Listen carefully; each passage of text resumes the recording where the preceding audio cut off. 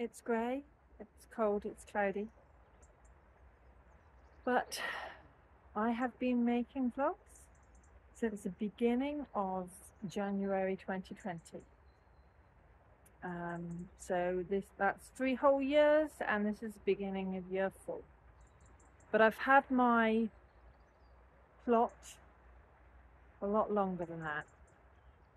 I'm just trying to think.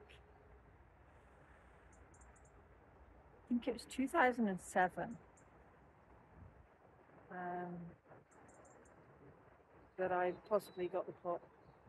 So yeah, I've been here a while. Anyway, come see how the plot's looking at the end of January. So yeah, I think I'm going into my something like 16th year on this plot. To be honest, it's only the past 5 that I've really got to grips with it. But I'm still doing it. We'll start with the flower bed. Now, oh yes, look.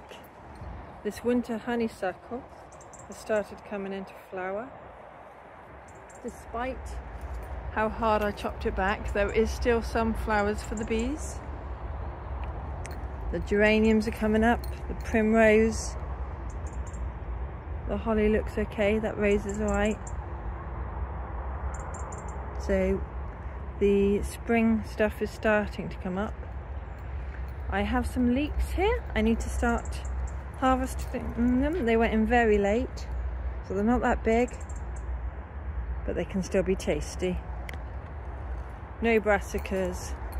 The strawberry plants need trimming back, and these are 3 different varieties. My brassicas have obviously had it. I dug that over lightly because 1, there were rodent tunnels, and 2, there was bindweed. So that's been tackled. I'm surprised the kale here hasn't been decimated by birds, but I'm happy that it hasn't. The bulbs are coming up in the pots. Obviously I've covered a lot of this since last time. Most of the herbs look like they're surviving. I think the chives are starting to come back up. I haven't pulled off all the old rotten beans. Starting to get new growth on the mint and stuff.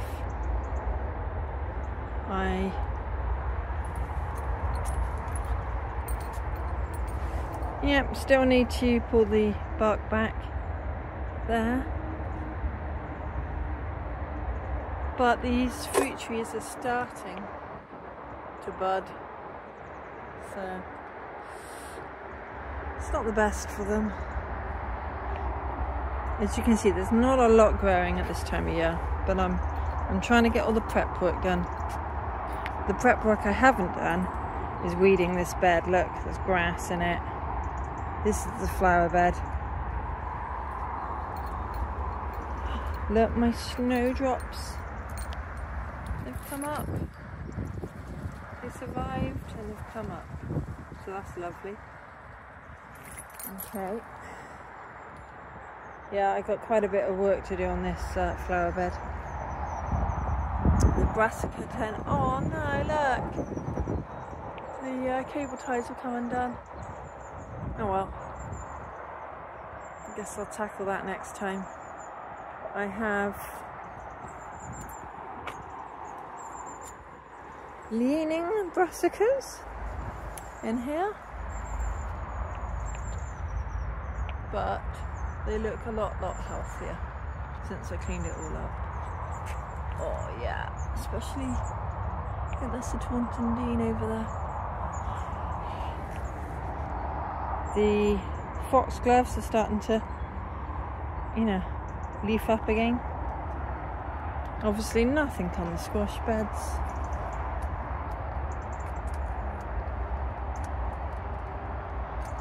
Even the buds on these tayberries are starting to come. Yeah, buds on all the currant. There's black currant, that's gooseberry, that's thornless blackberry. We've got the daffodils coming up in the raspberry bed.